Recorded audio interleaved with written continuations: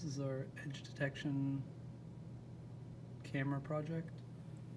So this is the first method of edge detection we implemented.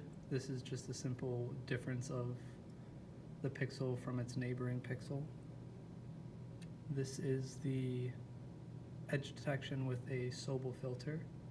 As you can see, it works much better.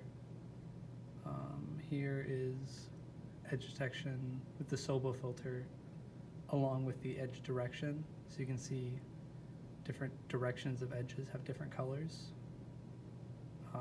So like horizontal edges are yellow or blue, depending on if it's going from light to dark or dark to light. Here is the Moore gradient edge detection, which is similar to the sobel filter. It's just a different kernel.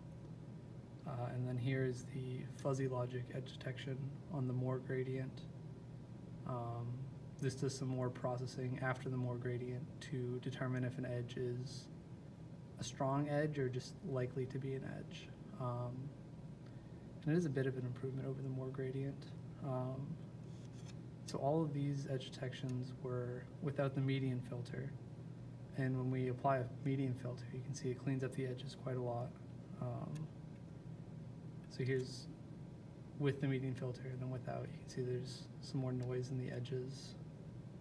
So it becomes much more noisy. Here's the Moore gradient again. And so this one has a very large improvement with the median filter, where a lot of noise around the edges gets eliminated.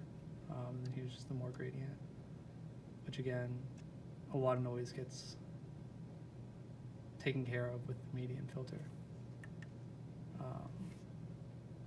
Yep. And this is the camera that we're using, and it's just hooked into the FPGA through the pins, and then we control the different settings with the switches down here.